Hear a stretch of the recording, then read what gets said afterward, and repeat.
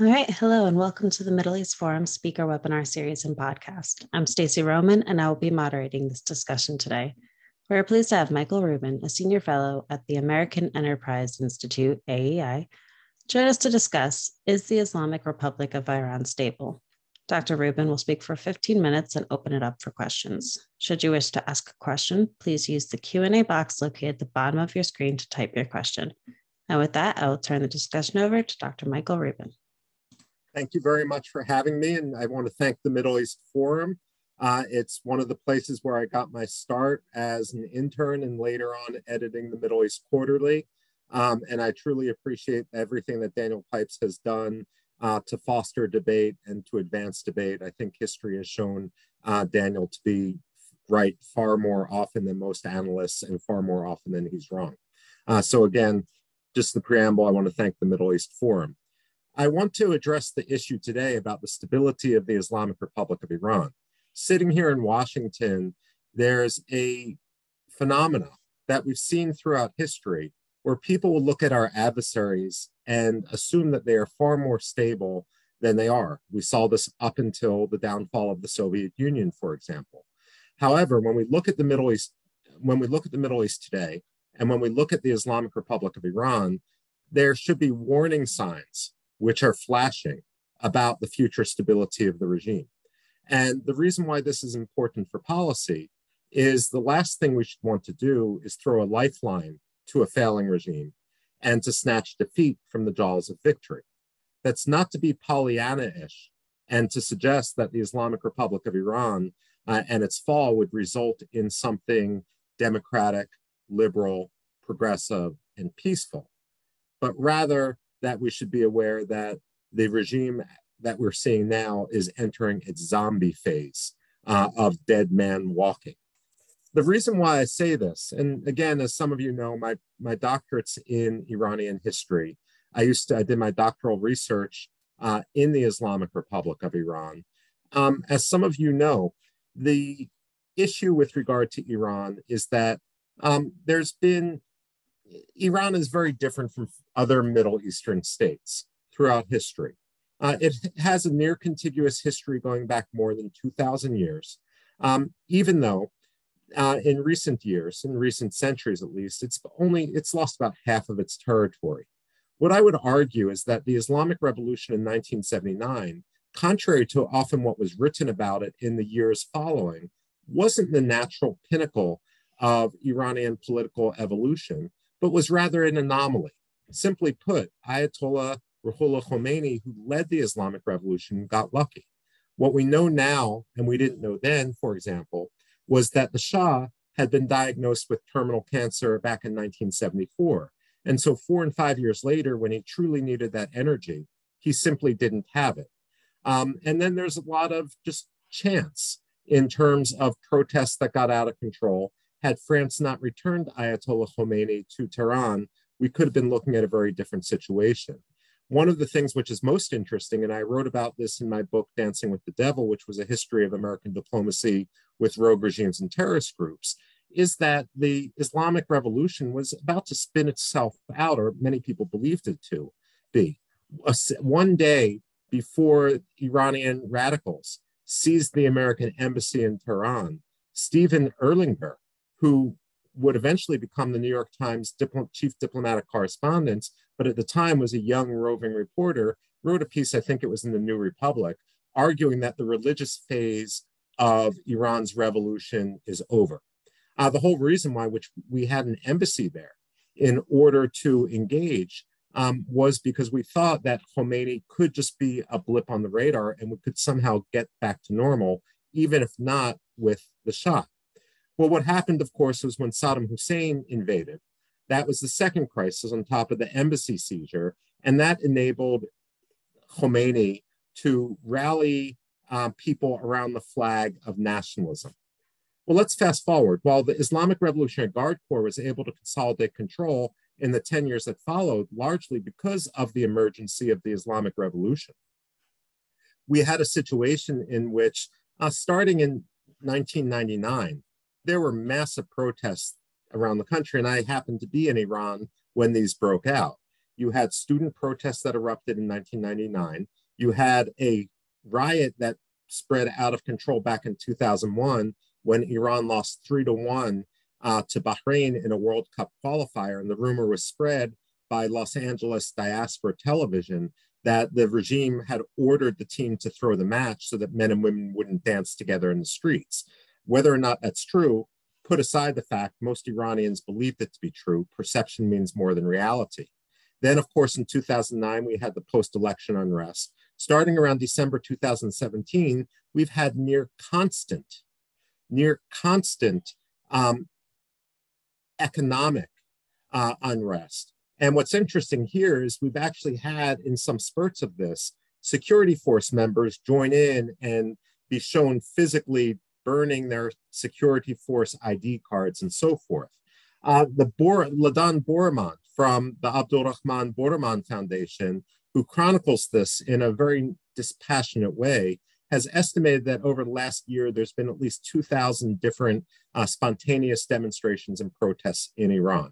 So what the point of this is that there's growing momentum of unease, and more than 40 years on after the Islamic Revolution, this notion that you can simply blame all the troubles of the regime on outsiders doesn't really hold sway with Iranians. Now, there are a couple issues which are creating a perfect storm. It's all well and good to have nationwide protests, but the regime can put these down. And the whole reason why the Islamic Revolutionary Guard Corps exists isn't simply to conduct terrorism against the West. In its founding statutes, it talks about how its goal is to be export of revolution.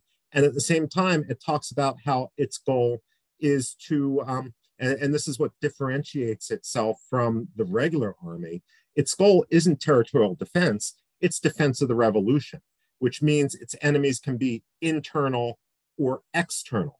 This is one of the reasons why the reform movement would never actually work and could never work, simply because it's all well and good to talk about a dialogue of civilizations, but the whole reason why the Revolutionary Guard exists is to be sort of like a Praetorian Guard to protect the person of the Supreme Leader. Now let's talk about the Supreme Leader for a second. The Islamic Republic had Ayatollah Ruhollah Khomeini, who led the revolution, came back to Iran thanks to Air France on February 1st, 1979, and he died, I think it was on June 3rd, 1989. And his funeral was the next day. If you go and look at YouTubes of that funeral, there were crowds in the street. There was a heat wave. They were spraying people with water cannons, not as crowd control, but because of the heat. And the quip on the street of Iran at the time was the old man was so senile, he forgot to close the door on the way down. If that's the way they talk about Ayatollah Khomeini when he died, and this was a man who actually had true religious credentials, and he also had a great deal of charisma. Now, shortly before Ayatollah Khomeini died, there was a switch in his deputy. And a lot of people forget this, but his former deputy was a gentleman named Grand Ayatollah Hussein Ali Montazeri. And for a lot of reasons, Grand Ayatollah Montazeri was cast aside last minute, and Ayatollah Khomeini chose the president, Ali Khamenei, the current supreme leader, to be his deputy. So in a way, it's almost like what King Hussein did in Jordan by pushing aside Prince Hassan at the last minute to put in someone else, in this case, current King Abdullah in Jordan. The problem with Ali Khamenei was the reason he was cast as this new supreme leader candidate was because he was a rather colorless figure. He didn't have the full religious credentials, but he was a compromised candidate. By 1989, you already had inside the Islamic Revolution in Iran, you already had basically all these factional divisions being created, Rafsanjani on one side and others on the other.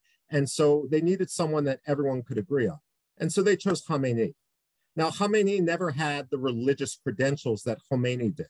So even after Khomeini died, he could point and say, Khamenei is my man, and his word would mean something.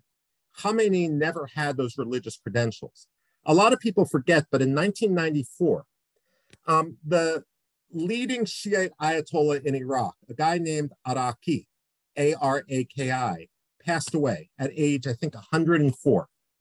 And Ayatollah Khamenei decided he was going to put his name forward and say, I am the supreme leader of all Shiites. And he was basically laughed off the stage. After about a week, he had to formally renounce his claim. And this is just an indication of how little religious legitimacy he has. So what does this mean today? He's not going to be able to appoint someone the way Khomeini appointed someone. Why are we talking about this now? Khamenei is, I think, 82 years old. He's partially paralyzed from a 1981 assassination attempt. And he's also had cancer. And we know this because he's tweeted out pictures of himself getting treated for cancer. So regardless, even if he survived that bout of cancer, 82-year-olds, their longevity is limited. So people are actively starting to talk about this. There was discussion that Ibrahim Raisi, the new president of Iran, was being promoted in order to take this position and to move into this. However, when I talk to people in the Middle East, they say a few things. Now, it's important, and this is one of the reasons why a lot of universities fail, and also some government officials when it comes to Iran watching, because what's on paper and what's on reality are two different things. So on paper, you have a clerical body called the Assembly of Experts, which chooses the new supreme leader. We know from 1989, when Khomeini died, that basically they're just a rubber stamp body. It doesn't matter what their role is on paper. They don't make the decision. The decision is done in all these backroom deals behind the scenes. Well, here's where it becomes important. When Sultan Qaboos died in Oman a couple years ago, the Omanis, by their constitution, had to choose a new leader within two days. When the supreme leader dies, there's a procedure to choose the new supreme leader. But as the intelligence services of various Gulf Arab states will point out, there's no timeline associated with that. So what happens if you start the succession process, but you never actually get a vote? Would this allow the Revolutionary Guard to come in and sort of put on its own candidate on the throne? The other issue that's out there is we don't know whether the supreme leader is going to be a single person. If they can't come to a consensus, there's actually nothing, and this revised a discussion from the 1980s. There's nothing that says you can't have a council. But if you have a council of supreme leaders, then you're going to have a situation in which you're going to have factionalization at the very top. When I talk to Iraqi officials, they say they think Ibrahim Raisi would be the next supreme leader. But if he's not, if Mujtaba Khamenei, the son of the current supreme leader, is, that could happen, but only if he's part of a council again. Now let's talk about the Revolutionary Guard. 40 some odd years after the Islamic Revolution, we always talk about what we know about Iran, but we don't talk about what, after billions of dollars spent, we don't know about Iran. We talk about hardliners and reformers when it comes to the political sphere. Khatami is a so-called reformer. Raisi is a so-called hardliner. But what's the factional division within the Revolutionary Guard? And the answer to that question is we don't have good insight, but we know that it's not a homogenous group. Now, one of the issues that should come into play right now is, again, talking about some of the economic protests. Security force members of the Revolutionary Guard, are actually starting to tear up some of their membership cards and so forth. The other thing we don't know is within every province of Iran, you have a Revolutionary Guard unit, whose job it is to keep order in that province. We don't know whether the Revolutionary Guardsmen in each of those provinces are native to the provinces in which they serve. If they are, that shows that ideology runs supreme if given the order to fire in crowds in the street. If they're not, that shows that even the supreme leader doesn't trust them. Now, as I conclude, I just want to point out the environmental protests of this year. Isfahan, the river, the Ziandarud in the middle of Isfahan ran dry. It didn't run dry because of global warming. It ran dry because Revolutionary Guard-owned companies were getting tenders to build dams unnecessarily simply because the government wanted to push money towards them. Now, the reason why this is important is it increased the tone of the rioting, not just into an anti-regime riot, but into an anti-Revolutionary Guard riot. And that's why the Revolutionary Guard and the regime is so afraid of environmentalism, because it's the one movement that can unite people across the ethnic and political spectrum. So we can talk a little bit more about what could happen, about the potential for civil war. But what I'd like to do now is turn to questions so that we have a lot of time for back and forth, and I can work in some of that other material into our conversation. So again, thank you. And if we can go back to moderation. Absolutely. Thank you so much. So the first question we have in is from Daniel Pipes saying, Michael, thank you for your kind words. Can dissidents succeed in Iran without a leader? That's a great question. Can dissidents succeed in Iran without a leader? What I would say is that when we look at the diaspora in the United States and elsewhere, there is no hope that that diaspora will play a meaningful role in Iran. And the reason is because, you've had generational shifts since most of those came to Los Angeles. The exception to that could be the son of the Shah who lives near where I'm speaking to you in Potomac, Maryland, not in terms of the son of the Shah resuming power. And when you know the personality of Reza Pahlavi, the exiled son of the Shah, he recognizes that his father was a dictator, and he recognizes that to take too hands-on of a position would actually backfire given the family's legacy. But when it comes to be a uniting figure, he could play a role over a constitutional convention. One thing that's quite interesting is about 10 years ago, I went to a wedding down in Miami, a friend of mine from school. And my friend his wife was having many of her family members come in from Iran. And what my friend didn't tell any of them was that the best man at the wedding was going to be His Imperial Majesty, the son of the former Shah. For security reasons, they didn't tell them in advance. So you have all these Iranians coming from like a labor family, the people that traditionally were opposed to the Shah up to the Islamic Revolution. And when they saw the son of the Shah sitting there, they recognized him immediately, and it was amazing. They got down on their knees. They apologized. It was that sort of reaction which was genuine. That said, this is one of the reasons in Daniel's question, and he has the experience, is head on.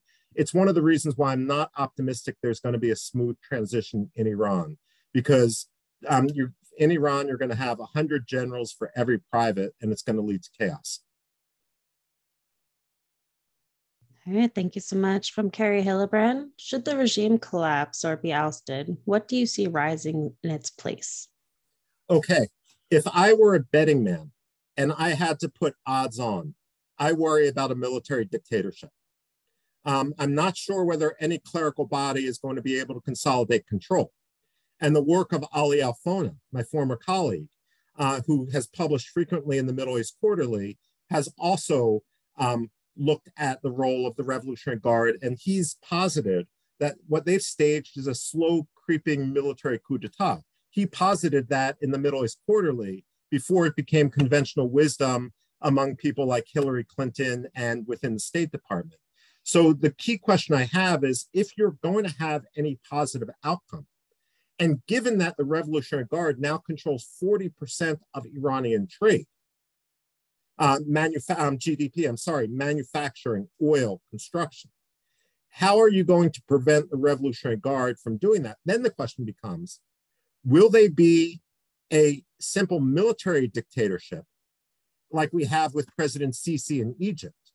Or are they going to retain their ideological component, which is so xenophobic and anti-Western? And that's what we don't know.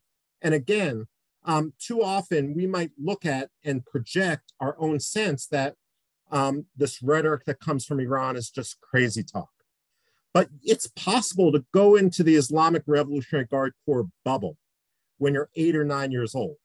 They run, basically, you can think of them like evil Boy Scouts programs. And the fact of the matter is, if you are indoctrinated from that age, could you truly believe that rhetoric? And so that's, again, another unknown 40 plus years after the Islamic Revolution. Thank you. Pumi actually follows up on that. The people of Iran are known to be educated and fairly liberal. How came that a fundamentalist Islamic regime is staying in power so long? Thank you. Okay. Pumi asked a great question. First of all, this is one of the reasons why and I think Martin Kramer has written on this, as has Daniel Pipes. Social scientists have never successfully predicted a revolution. But number one, the guys with the guns matter. It's all well and good to rise up, but you don't want to be one of the people that's killed in the uprising.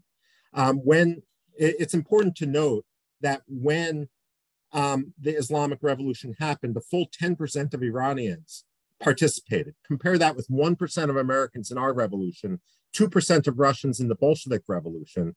And this is in the era before social media. The thing was, they were all united in what they were against, the Shah.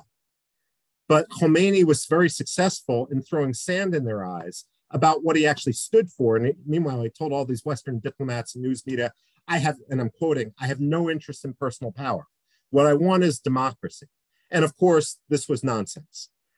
This is one of the reasons why Daniel has been at the forefront of being right about being cynical about the rhetoric of groups like the Muslim Brotherhood and so forth.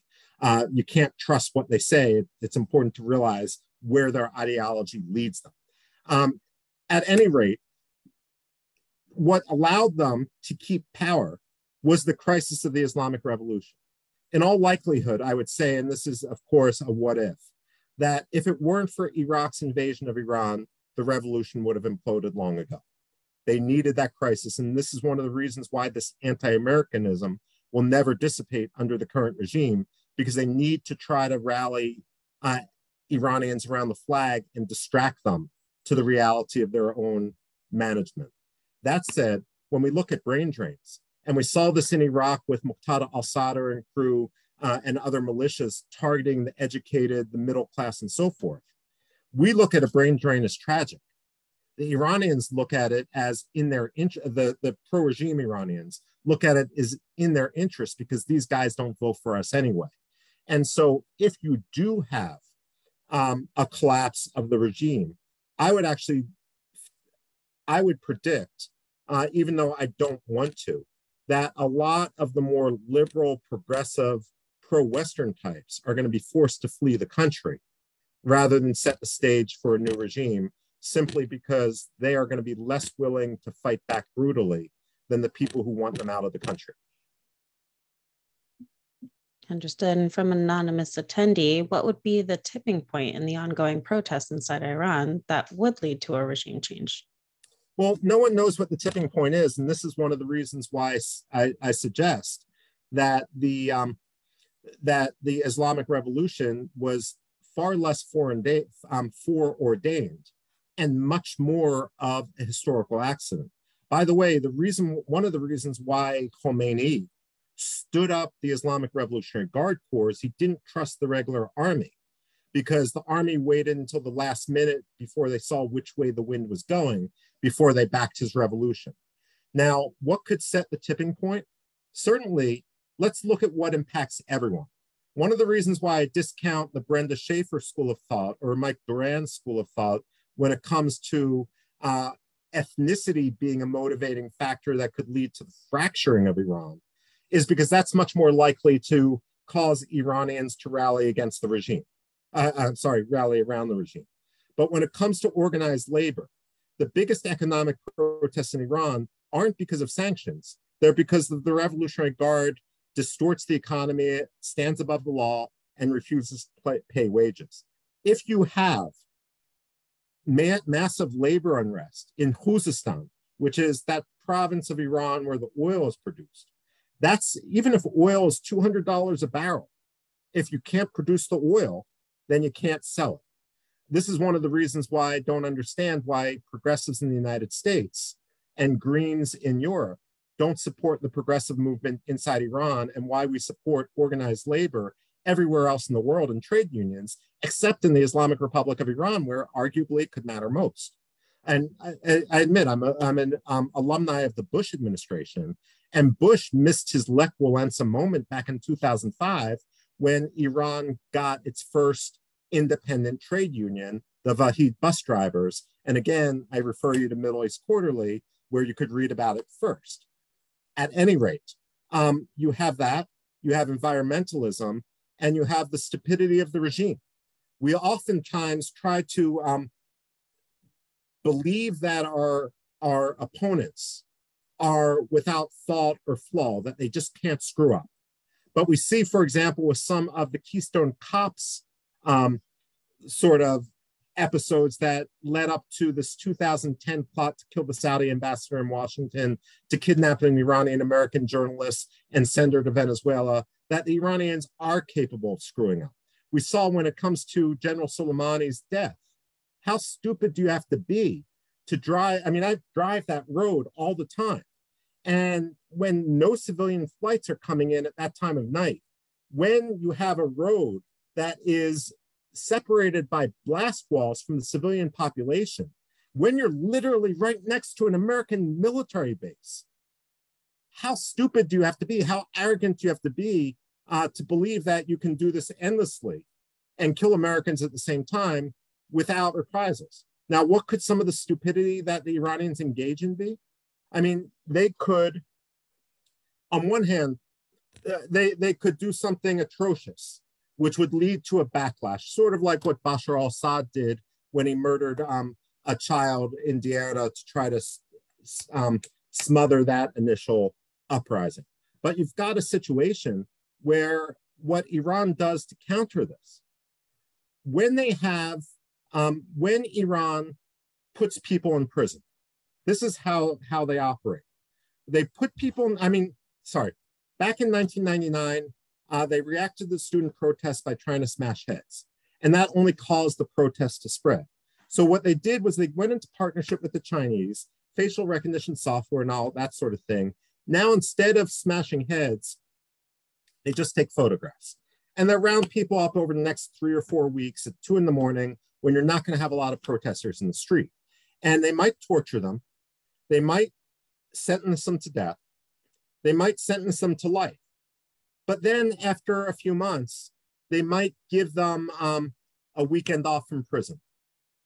Now, when they go home from prison, when they have this small weekend, they're not the same person they were when they went into prison.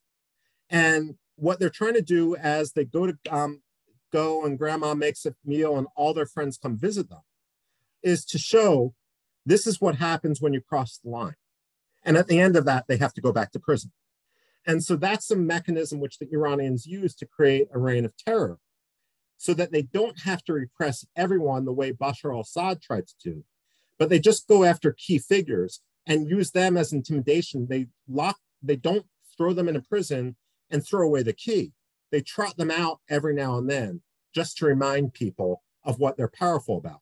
And when you actually look at Amnesty International statistics and so forth, what you find is that the rate of public executions also increases tremendously when so-called reformists are in power. And the interpretation I would have of this is that what the Iranians are trying to say is this reformism is rhetorical only, for export only, don't you get any ideas? That said, eventually that's going to come crashing down.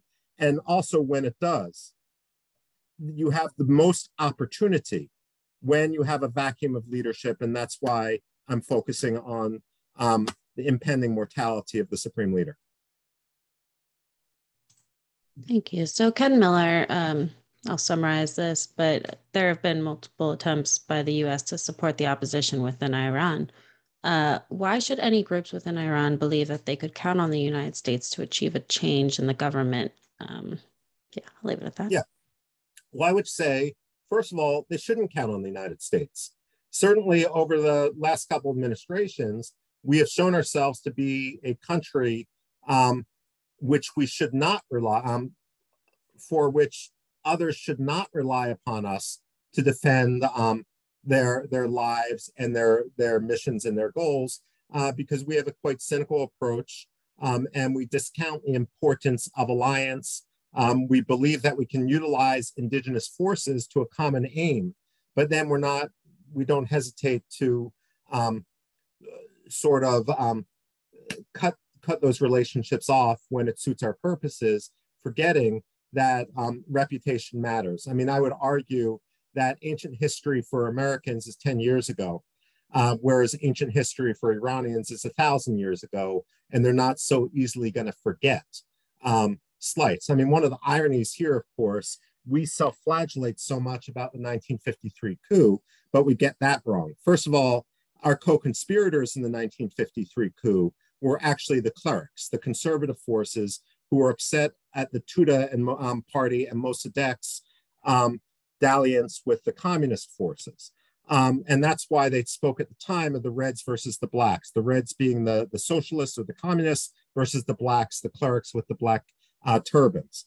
At the same time, we get it wrong because Mossadegh wasn't a democratic leader. He was acting extra constitutionally because the constitutional leader of Iran was the Shah with the ability to hire and fire. This is why back in the 1950s, we spoke about this not as a coup, but as a counter coup.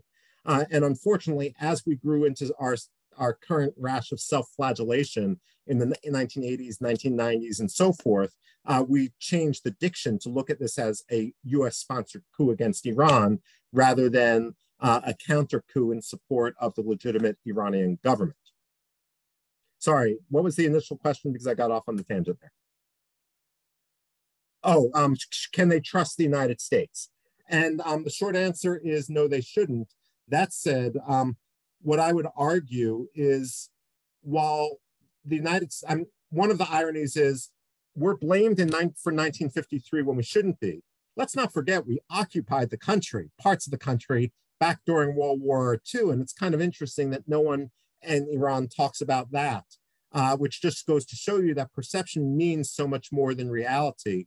The fact of the matter is we have in our interest a stable Iran. We also have in our interest an Iran that's willing to live within its own borders and not export its ideology. There's been a lot of bridges burned, but that doesn't mean that we can't get a new start. That said, ultimately, I think the Iranians need to do this on their own. They shouldn't be relying on outside support. Frankly, I would say too much outside support will be delegitimizing. All right. Well, thank you so much. Unfortunately, we've come to the end of our webinar. Before we go, could you tell our viewers where we can find some more of your work? Okay. Well, I use Twitter not as a discussion forum, but just to distribute my own work. I'm trying to put in chat my Twitter feed, which is at mrubin 1971. Also, you could just go to the American Enterprise Institute web, which is easy because it's just www.aei.org. My stuff's there.